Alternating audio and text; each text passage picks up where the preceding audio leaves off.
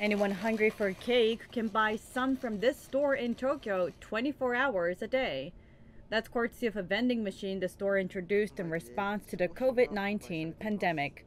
The formula is so successful, the machines now generate 90% of sales. The cake shop is just one example of businesses that are turning to automated dispensers to cope with the lingering effects of the pandemic.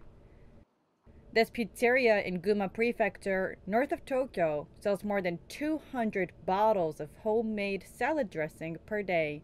The operator said sales are increasing because a growing number of customers prefer eating at home.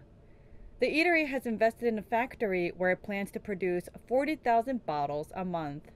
This other vending machine in Tochigi Prefecture, north of Tokyo, sells handmade products. Among them are earrings and masks. The machine is operated by a local non-profit organization. It was set up to help designers and creators affected by the cancellation of handicraft markets and other events.